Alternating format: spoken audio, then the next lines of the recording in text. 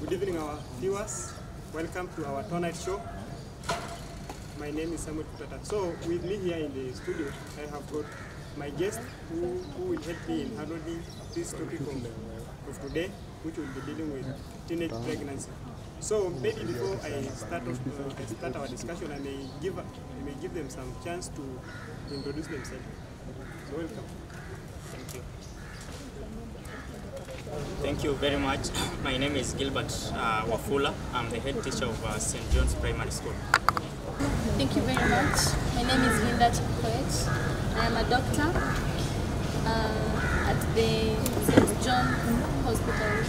Thank you. So, as we all know that in the previous 2 years, the chances of teenage pregnancy reported in the whole country is very high. So what are some of the observations that you have seen as different experts? So maybe I may start with the teacher. Yeah, I think this issue of teenage pregnancies is a very big thing that we all are supposed to be keen on and ensure that we secure the future of tomorrow. From where I come from, the school that I head, that is St. John's Primary, as the head teacher I have received very many cases of teenage pregnancies, and those are our own students, our own pupils who get pregnant all along the way their studies. So it has been quite difficult and a challenge of these things that come along. They may come along due to, let's say, peer pressure or even just some illogical excitement that may come in during your age as a youth.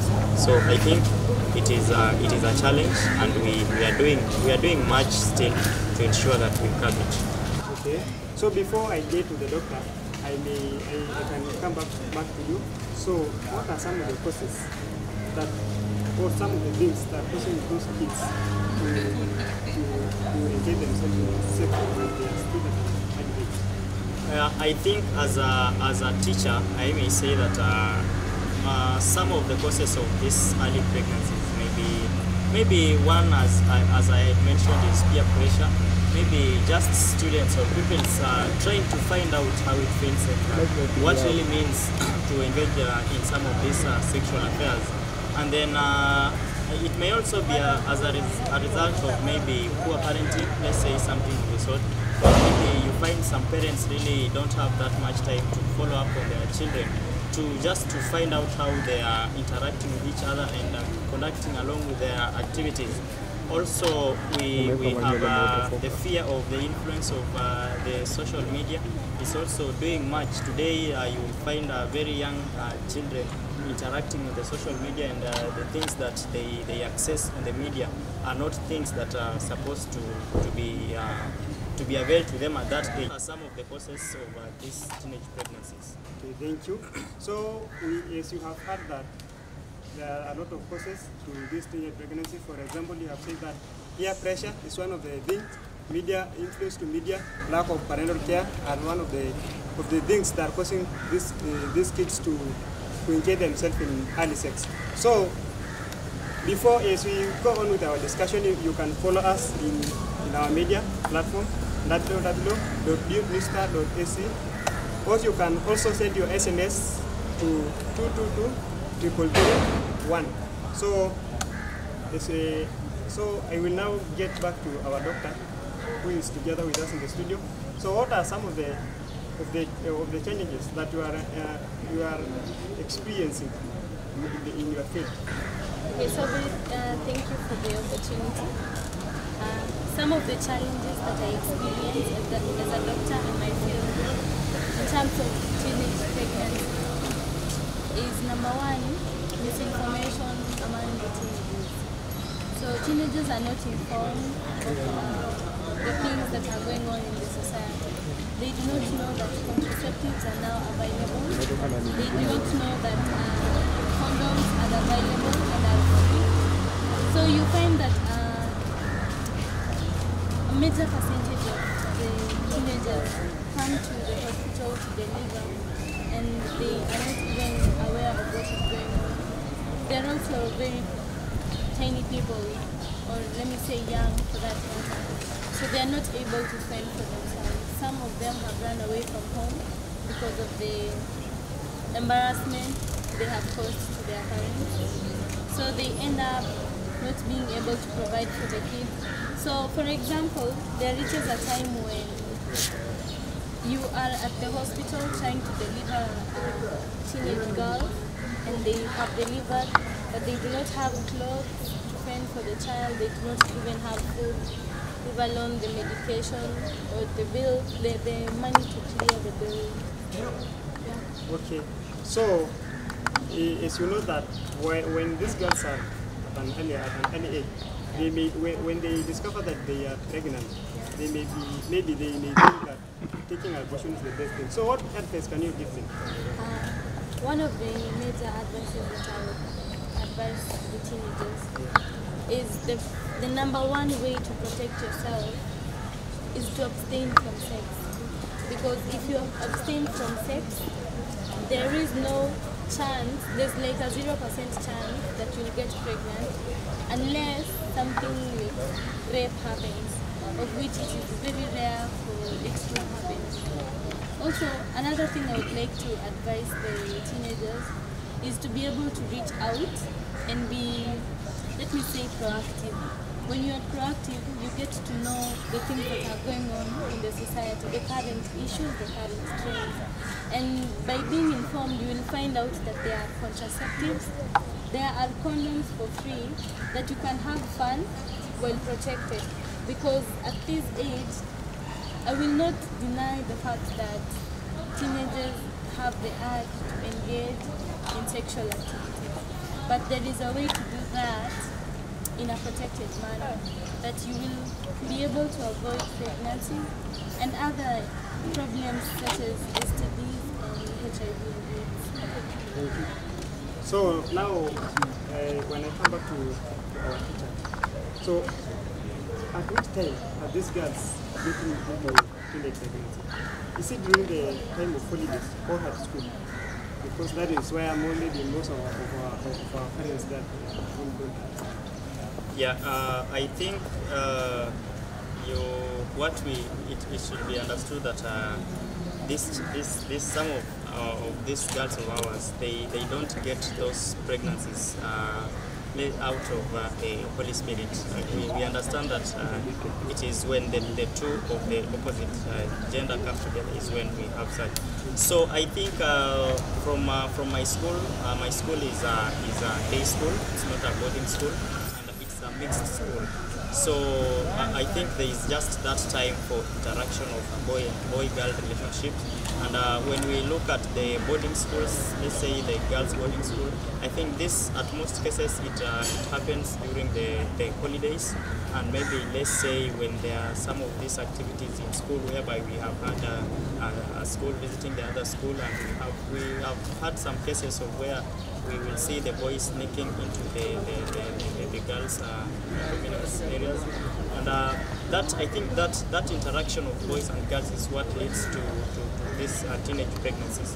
So, but a bigger percentage is erupts from the holiday period. So, to come back to our doctor, you have said that when these girls are at an early age, they may not be able to notice that they are pregnant. So, what are some of the signs that you can use to identify them? To identify that they are pregnant, to maybe to help them to come out of that situation. Let me first start with the signs and symptoms of pregnancy. One major symptom of pregnancy is vomiting in the morning due to nausea. That is one sign or symptom of pregnancy. The other one is a sudden increase in weight.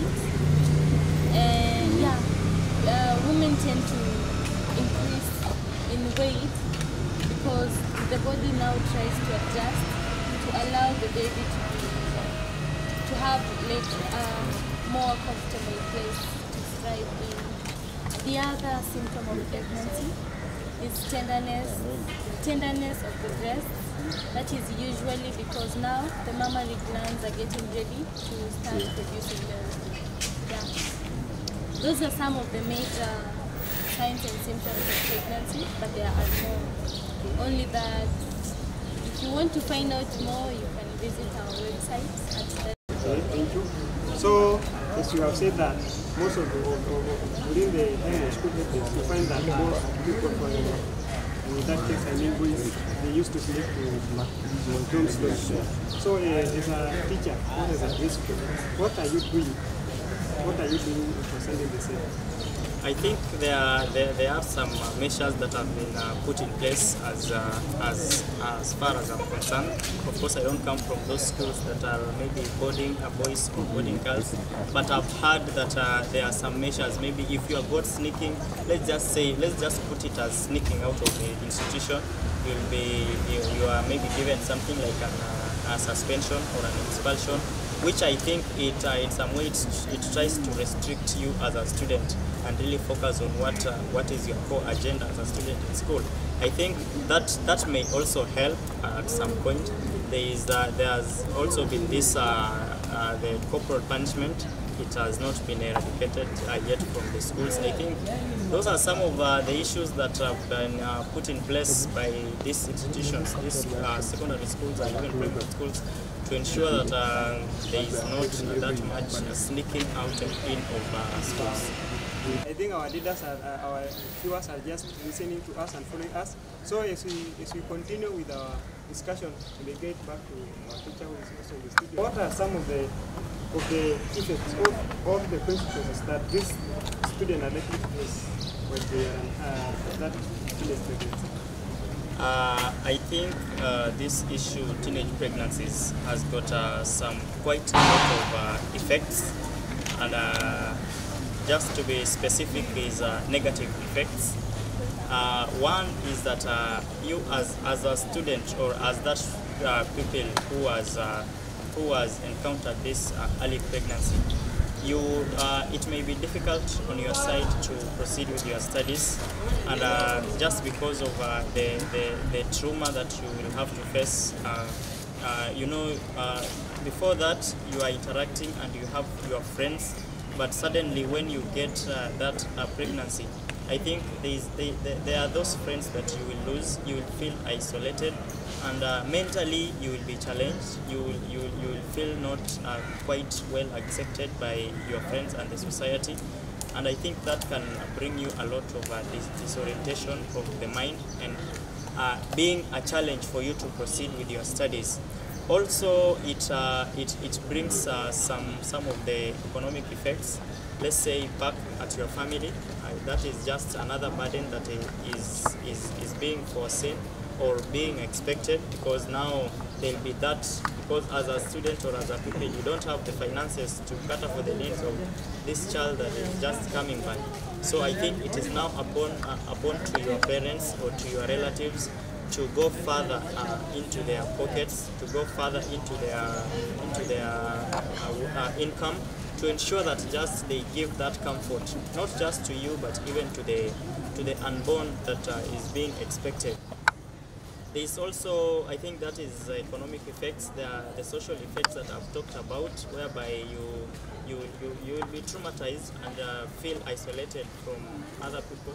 There is also some of the effects, such as maybe you will lose trust from your friends. You will lose that respect, and also you will now start developing some of different minds of which really direction do you take in life.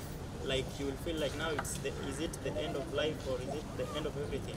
So I think this teenage pregnancies has quite a lot of effects, and even some that I've not mentioned. I think our doctor will try to elaborate more about the effects.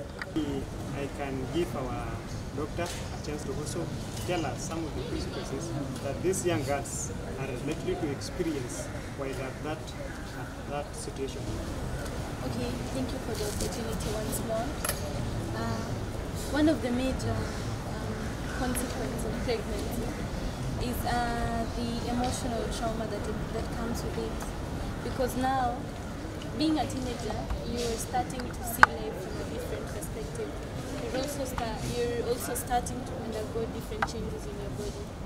And before you absorb that, adding teenage pregnancy. Adding pregnancy in itself is a whole burden. So there is the emotional trauma, there's also the physical trauma. Considering if you're a teenager, you have not yet fully matured. So your body might not be able to accommodate the child.